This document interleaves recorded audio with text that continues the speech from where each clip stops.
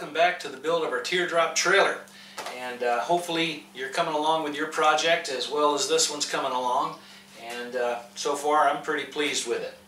So today we're going to get ready to prepare and install our ceiling. So the first thing that we're going to do is install a spar on the inside walls. So when we wrap the ceiling on the inside, it'll have something to rest to, and we can attach at the bottom from the inside. Then we can get our ceiling on, and then we can run our spars across the top. But before we start on that, I thought I'd take you around and show you some of the things that I've kind of tinkered with on here to get it at this stage, because now we're ready to start install the ceiling. So let me show you what I've done. So to start with, I made my little pull handles, and they're about 4 inches wide, 1 inch high, and about a ½ inch thick, and a 45-degree bevel here on this bottom edge, so you can put your fingers under there and pull that lid right up. And then I just attached it with a couple of screws in behind. So very simple, real nice and neat. And you can see a couple of screws that I've installed here. Pretty solid, and it works great. So I think those turned out well. They look nice. We still have a little bit of trim work to do along this edge here, and put a nice little railing in there to finish that off. But that was the first thing that I did. The second thing I did is I installed my little braces here on the front, just like I did on the back. That way when I wrap the ceiling, I'll have something to attach to. And all I did is just set a piece of wood up here, traced it from the outside, cut and sanded it just like the back, and then glued it in place. I put a couple of, well, just one staple on each one, and I also pocket drilled the back edge so it fastens to the frame. And yep, looks good. So we're ready to start installing the ceiling on that. And let's see if I can get you a shot here. So looking at the bottom here, you can see where we're going to be putting our ceiling, which is an 1/8 inch thick. It's going to butt right up against here, and I've got about 3/4 inch that I can make sure that it's all fastened across as we bend it around and make it look nice. And then we can put the Filon on and probably do a little bit of diamond plate. So this ought to be pretty flush when it's all said and done. And well, that was step 2. The third thing I did is I went ahead and installed my stabilizer here on the back. I had one installed on this side when the trailer was outside upside down, and I had to wait, order one, and when it arrived, so I went ahead and got that installed. So I guess I should grab a hold of it. Anyway, yep, it's solid. Anyway, that was the third thing I did, and I think it turned out fine. Then the last thing I did, to keep everything kind of uniform in the back, not so much utilitarian but a little machinery looking, is I installed in a previous video this top edge right here, aluminum, and I had installed this one here, aluminum, and then I went ahead and cut pieces for each of the bottom of the drawers and attached those, and that way when you're opening and closing these, if there's anything on the ground, a chair or tables or anything, if you bump into it, your drawers are protected, and it gives it that look that it all is the same, should be there, looks good. We still have one piece of trim that we're going to be putting on the back here, and a rail that goes across that also. So once that's on, then the back is done. Alright, now we're going to get ready and install our spar here across the front. So I had a 8-foot piece of 1x4 by 3/4 inch, and I cut that in half, stacked it and glued it, and that is going to be our piece that we're going to be running across the front here. So the first thing I need to do is true up one edge, then we're going to cut it to length here, and then we'll set it in place and mark it for our angle. And once that's done, then we can cut the front here for this angle, and well, then we're ready to pull out the wood to bend around for our ceiling. So let's get this piece cut and fit, and then we'll do a little bit of unboxing.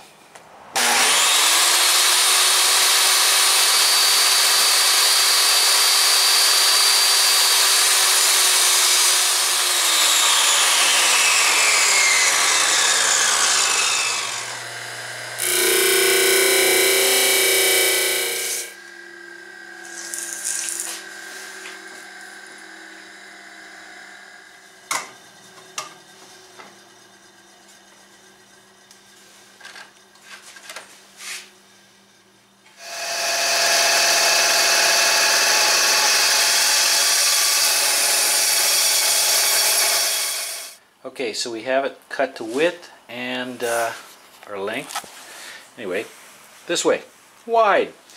And our inside dimension is 46.5 inches. So at this point, I'm just going to guess at everything that I'm doing here, just for this front piece. It's all hidden behind a wall, so it won't be seen. And what I've done is, from this front edge here, I measured back 3 inches. And that's where I'm going to place the front of my board. Then I mark the top here where this angle or this radius touches, and then I'm going to cut that at an angle like that, and that should give me the inside edge. And well, we'll see what happens after that. So we'll get that cut, and then we will figure out how we're going to get this front part here. I think it's gonna work okay. Alright, so now that we have our line drawn across here, we got to set our table saw up for an angle. So what I'm going to use is my combination square that can tell me the angle. So I'm going to loosen these screws up here, set that edge on, and rotate just a bit until I line up my mark. Alright, I'm happy with that. That tells me we are at about 34.5 degrees. So I'm going to set my table saw up at 34.5 degrees, set my wood up there, make sure it looks good on my table saw, and then we will cut that bad boy. Find my thumb. Alright, so I set my table saw up. I started at 34.5, backed it off just slightly because I've got my wood clamped on here, so I can check the angle to my blade. So let's see if you can see that line. There's our line, and our blade is about in line with that. So it's going to be a scary cut. We'll run that through there, and hopefully that fits. Alright, that was a successful cut. So our ceiling's going to wrap around here, and then about right in here it's going to rest on our piece of wood and flatten out about right in here, ½ inch or so away, and then we'll put a piece of trim across here in the front, hide any seams. So that was good, and happy to report I kept all my fingers. Alright, so at this point we're going to go ahead and screw fasten this on from underneath. We'll use some truss head screws, probably about 1.25 inches, and then this will be in place. Then we can unbox our ceiling, and well, we'll see what that looks like sitting on top.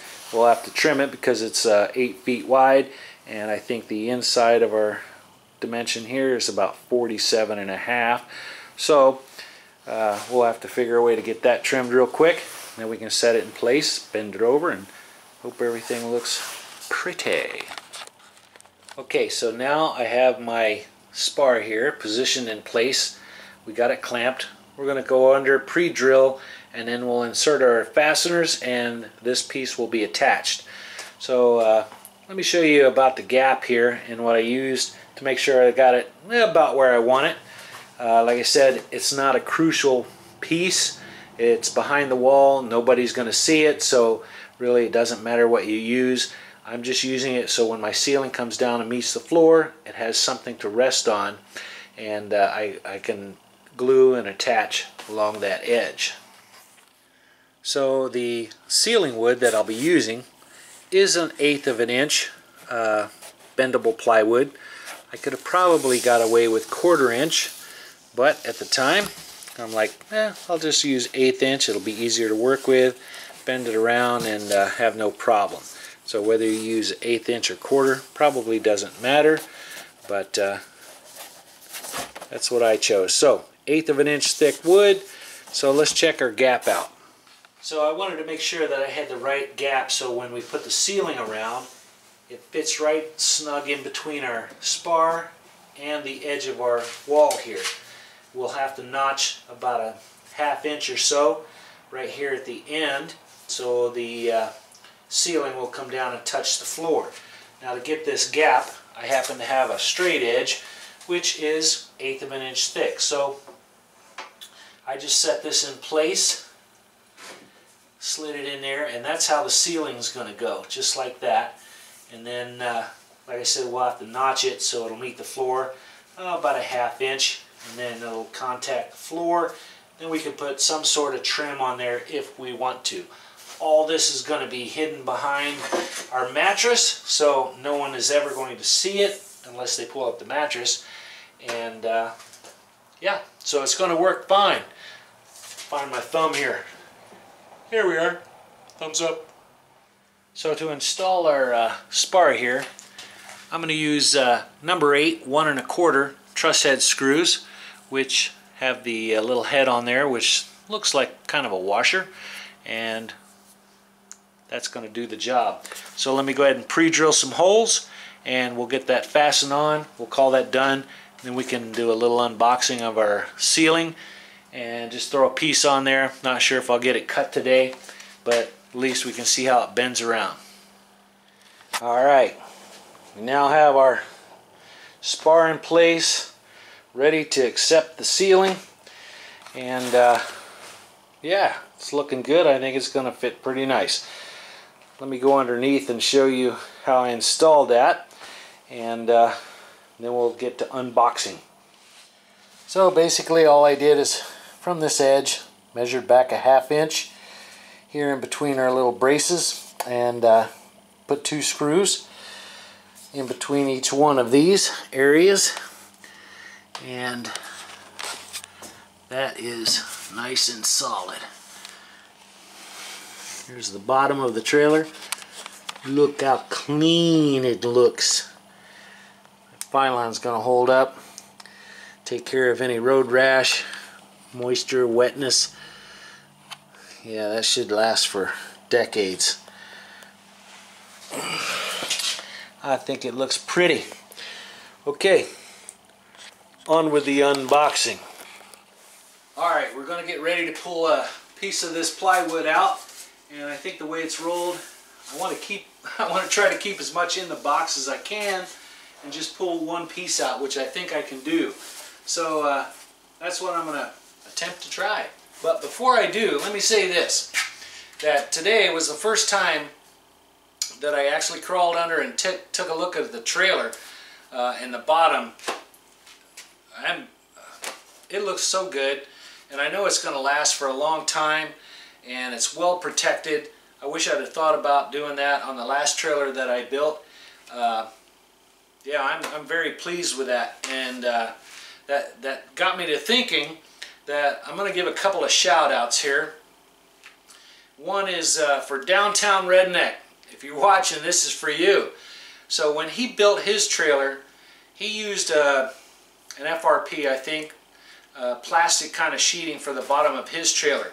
Now he beat me to the punch. I was thinking about doing this, but as I was watching his build, he installed his before he put it on the trailer, and I made a comment going, you know, I was thinking about the same thing.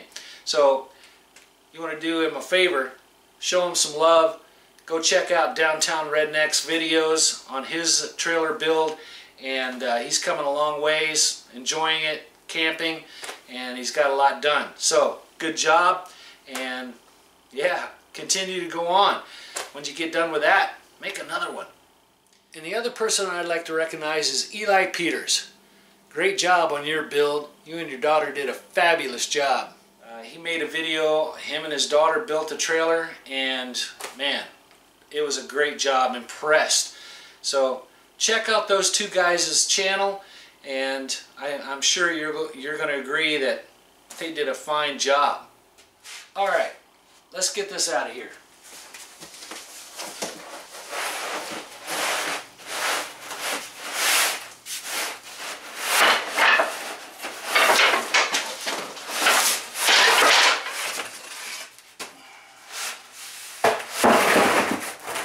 Well, that was easier than I thought it would be. Alright, I just slapped it onto the top here, and obviously it's too wide, but it takes a bend really nice, and so I've got a little trimming to do to make sure that sits in there just right. I don't know if we'll be able to see anything on the inside, but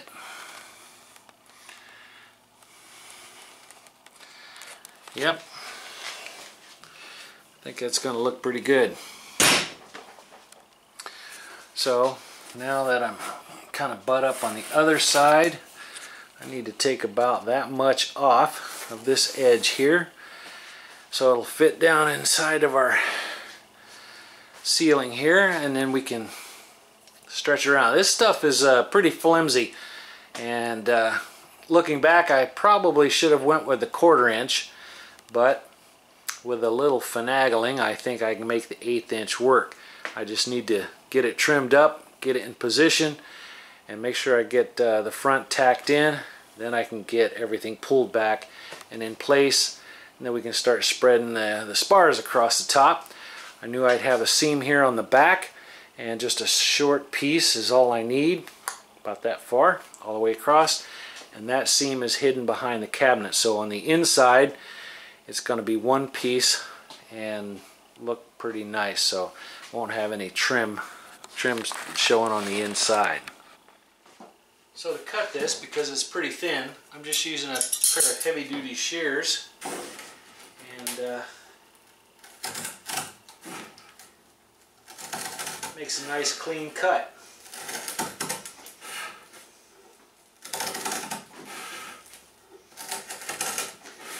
I'm trimming about 5/8 of an inch off, and hopefully once it's done we can fit in between our walls.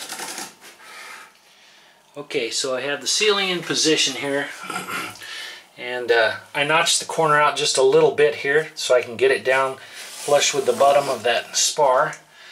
And now I think I'm just going to use some upholstery staples and keep that in place before I start bending things around and get it tacked on.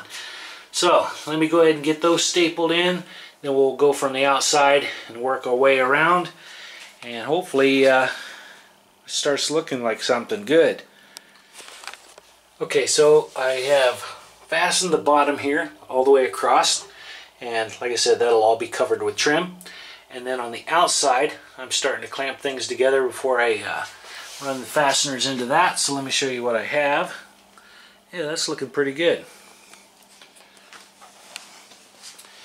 So on the outside I took my blocks that I used when I figured out the template and put them in place and clamp them there. So I'll run a staple in between and all the way around, and I'll probably put those about 1/2 inch apart all the way to the back, and that will close in the top, and then we'll figure out where our lines are here for our cabinets, and we'll get that fastened down so everything looks nice and solid.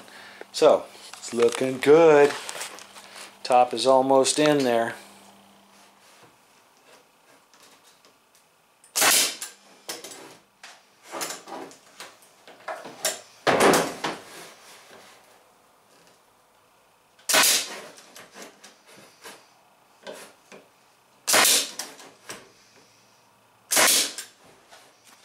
progress so far.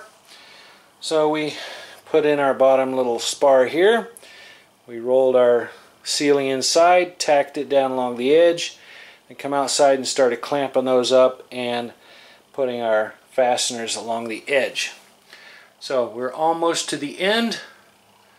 We have the ceiling pretty much attached except for the back end.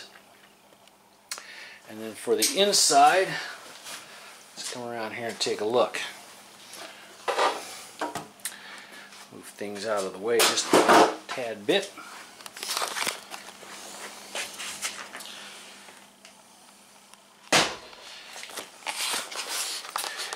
So the bottom rolled out nice.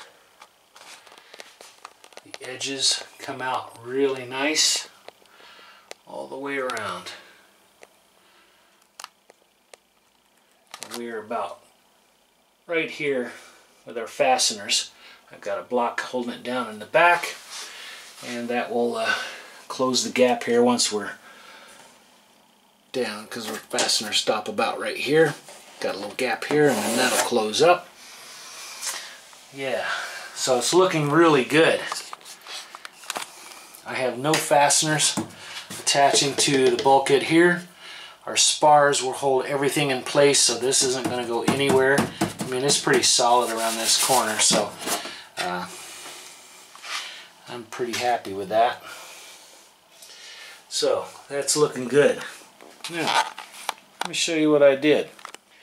So I actually had to turn my wood all the way around and start at the other end to get the front around, because when I first put it in there it bowed on me, and when I pushed it back it split right here. Look at that.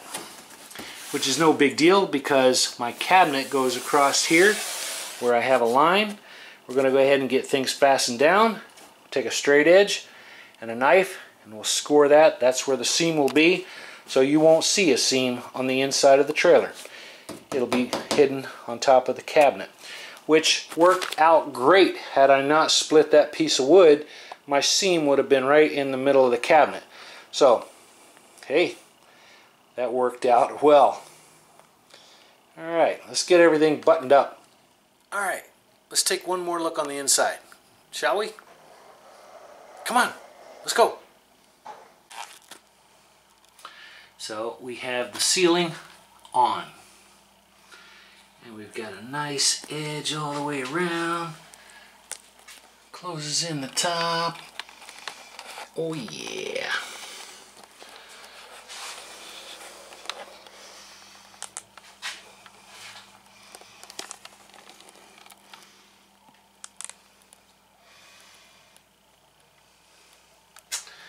Yep, I'm liking it. Of course, now with the top on, sure did close this in quite a bit. Looks a lot smaller now. Sweet. Cool. And the top where I trimmed it for the seam to be on top of the cabinet. So it's probably not the cleanest seam, but all that's hidden anyway. I might straighten that up so my wood is nice and straight on here. And we'll bring it down, overlap this about 1.5 inches or so. Make that nice and clean. So that is turning out to be good. So we'll make our piece for across the back here. We'll get that on. We'll get some material to make our spars, and we'll get those fastened on. I'm not sure about my spacing just yet. That's still to be in the works. Yes, looking good. So we'll get the spars on, then we can wire, and then we'll do our insulation. Oh, didn't know you were with me. Alright, so we've got a ceiling on. Whew. In all honesty though, that went a lot better than I thought it would with one person. I knew that the 1/8 inch plywood was going to be real flimsy, and once I got it trimmed to fit and set in between the sides, it actually held its shape and was easy to maneuver around. Once we got it tucked in at the bottom, I think I just notched it about a 1/2 inch on each corner, and so it would slip down onto the front of our little spar that we made. And then we just started tacking it on. So it is in place. We have one more piece that we still need to make before we can say that's closed off, and that won't take very long. Then we just got to go make a store run and get some material for some spars. And that's that. So we'll call this video a wrap. I do hope that you liked it and you give it a thumbs up. And if you haven't already, hit the subscribe button, hit that little bell notification, that way next video pops up, you don't miss it. And if you have plans, you might want to watch the videos, because there's stuff in the videos that aren't in the plans, and that will help you in your building of your teardrop. So we're coming along quite nicely, I do believe. Alright, well, that'll be the next task. I think next time you see the video, I'll have this section done, which is, I'm only going to cut about a 16-inch piece wide and just tack it in place, and that's it. And then we'll get on with the spar work. So until next time, please stay tuned.